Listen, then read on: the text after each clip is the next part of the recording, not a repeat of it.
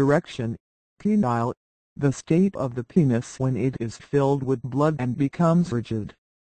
The penis contains two chambers called the corpora cavernosa, which run the length of the organ, are filled with spongy tissue, and are surrounded by a membrane called the tunica albuginea.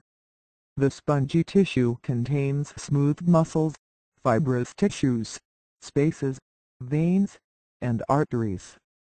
The urethra, which is the channel for urine and ejaculate, runs along the underside of the corpora cavernosa.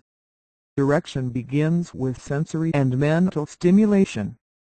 Impulses from the brain and local nerves cause the muscles of the corpora cavernosa to relax, allowing blood to flow in and fill the open spaces. The blood creates pressure in the corpora cavernosa, making the penis expand. The tunica albuginea helps to trap the blood in the corpora cavernosa, thereby sustaining erection. Erection is reversed when muscles in the penis contract, stopping the inflow of blood and opening outflow channels.